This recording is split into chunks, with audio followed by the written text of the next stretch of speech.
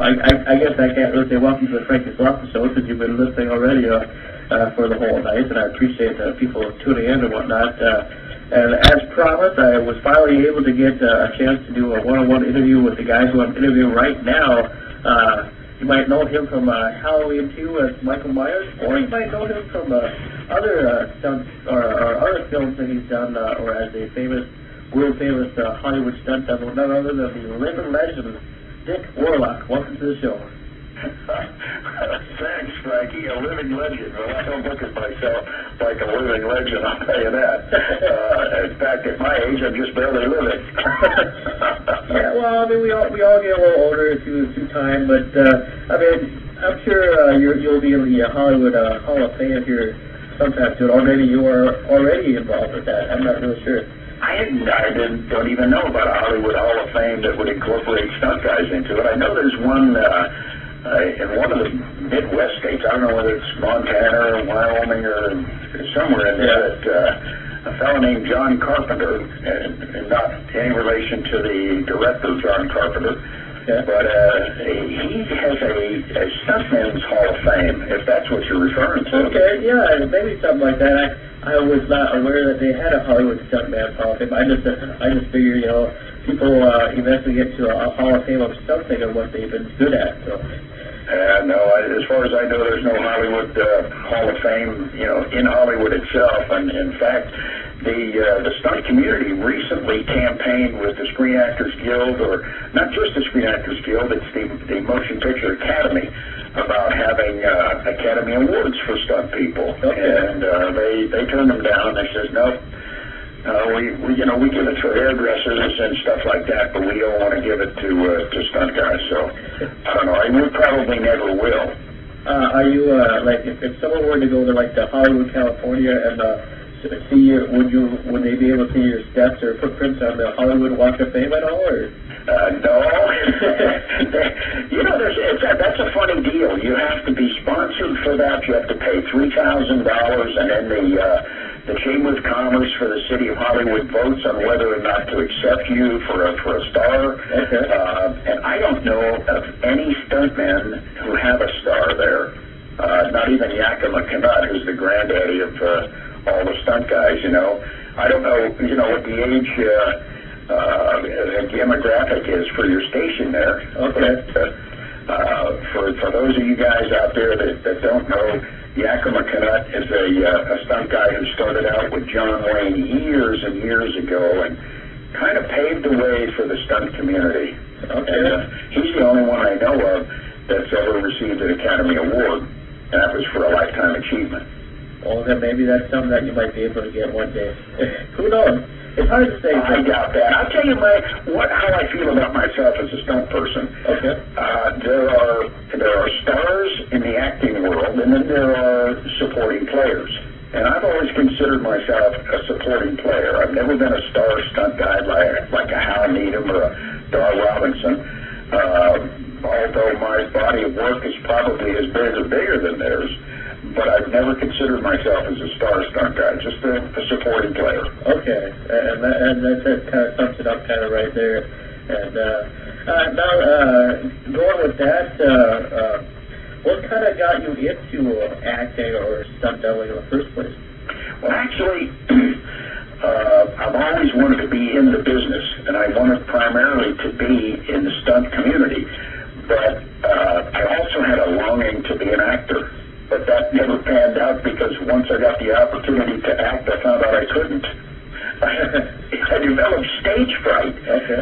When I was about 17, a guy forced me to get up on a stage and sing, and I got out a meter with the band, and I'd never sung with a band before, never even rehearsed with these guys, and it gave me a terrible case of stage fright. So I'm better off doing stunts where I don't have to talk too much. Or like Michael Myers. He never says a word, just kind of hops around and, does people in. And kills people as well. Well, you don't do that. You don't kill people. But the character, of course. But, okay, and you told me earlier, before we recorded this interview, that you've been a stunt double for about 43 years, huh? Yeah, about 43 years. I started in 1960, and my last film I think it was 2003. I think it was Spider-Man was the last movie that I worked on. And what was your role in that as a stunt double? Well, if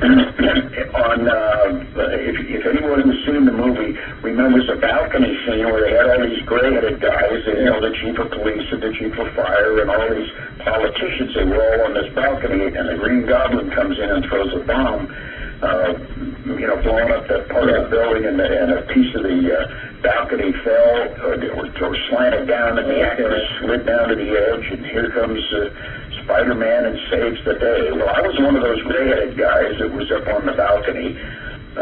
It wasn't a big deal, but it was a gift to me. It was a week's work, and like I say, it was my last movie, and I'm proud of it. Yeah, and now that it's all come back to me, I do have to know the first Spider-Man movie on DVD, and I remember that scene. So you were involved with that. That was your very last film. Great.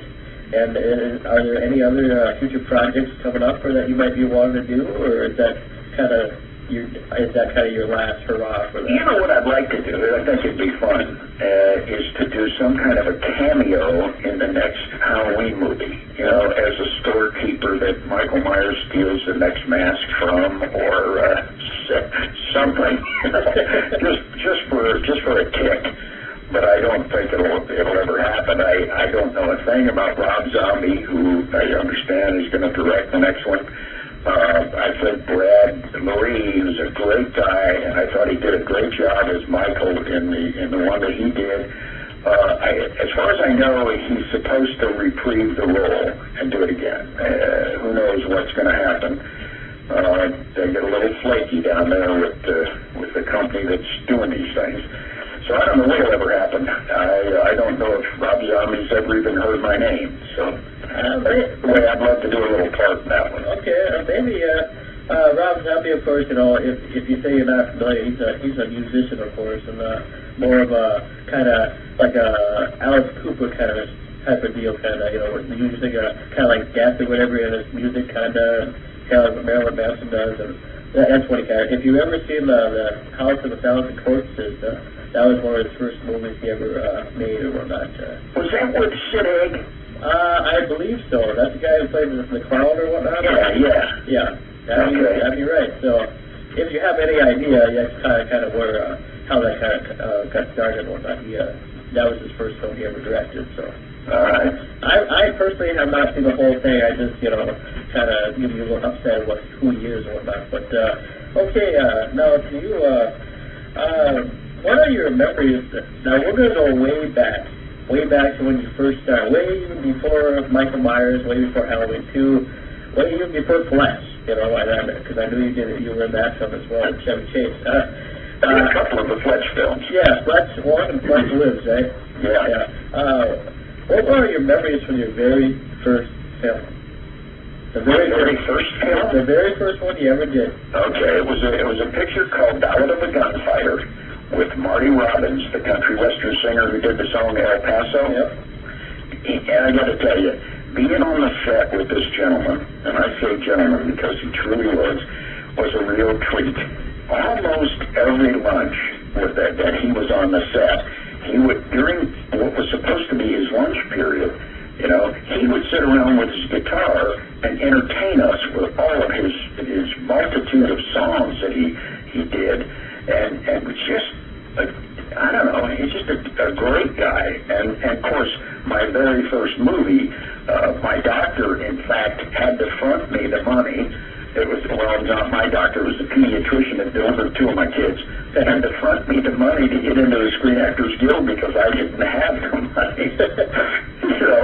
And then just, going to the premiere at the Cornell Theater in Burbank, California, and having my friends and family there. The whole thing was, it was like surreal. They didn't use that expression back then, but it was. Now that I think back on it, I couldn't think of a happier time in my life as to have a dream come true. When you start out about 9 or 10 years old wanting to be in the movie business, and then it finally comes true 10 years later, that's quite a trip, Sure. And with that,